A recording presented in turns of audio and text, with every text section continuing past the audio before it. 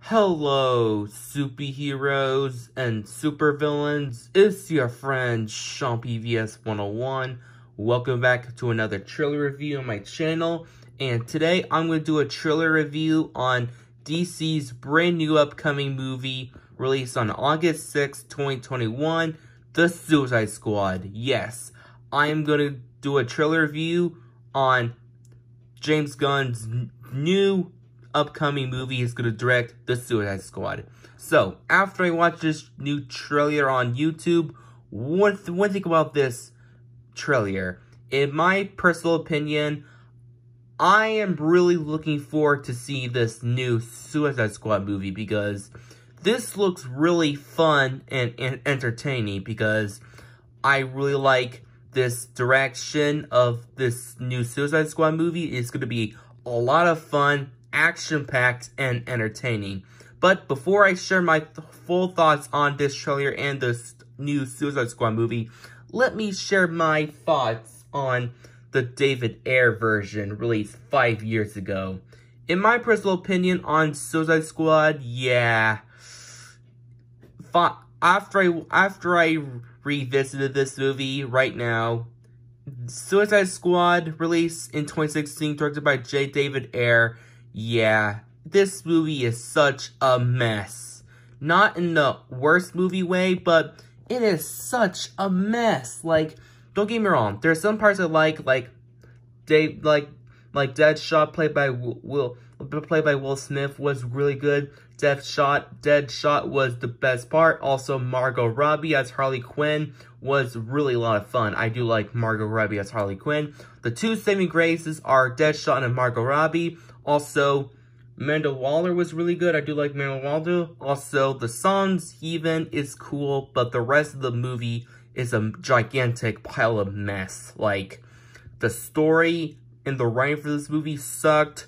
The visual effects look like garbage. The action scenes are mediocre, and especially some of the characters like Slipknot sucks, and especially Enchantress was a god-awful villain. So yeah, the David Ayer version was a pretty bad movie.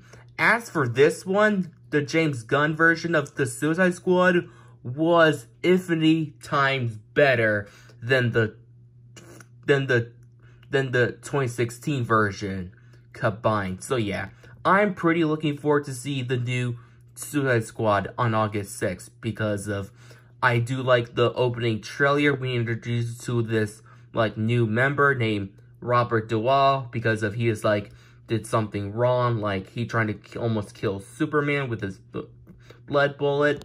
So yeah, I'm very interested in this character because he did something wrong, because he just want to break out of prison to see his daughter. So yeah, because it gave me like similar vibe as Deadshot from the David Ayer version. Pretty nice. So yeah, also I just really like, I'm very interested in looking forward to the plot of the movie about the Suicide Squad has to dealing with this mission to stop the Project Starfish, because we saw that in the first trailer of the Suicide Squad. So yeah, I'm really looking forward to see the new Suicide Squad because this movie was directed by James Gunn, who directed the first two Guardians of the Galaxy movies by Marvel Studios, which is awesome.